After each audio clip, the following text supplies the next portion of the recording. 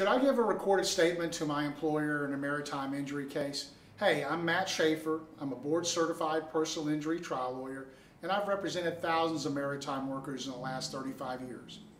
I get asked all the time, should I give a recorded statement to my employer in a maritime injury case?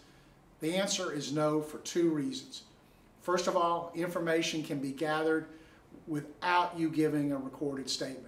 The second reason that you don't want to give a statement is your maritime employer wants to lock you into a story and use it against you later.